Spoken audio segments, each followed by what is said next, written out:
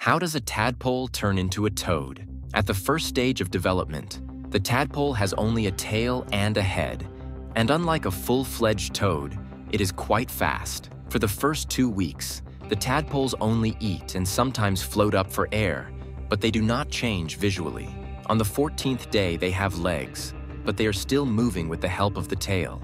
On day 16, the legs became much larger and the head has more distinct toad-like features. On day 17, you can notice that the tadpole has frog coloration and toes have appeared on the legs. On the 19th day, one of the forelimbs was formed. On the 21st day, the tadpole became finally similar to a frog. All limbs have appeared, and only the tail and gills are left from the tadpole.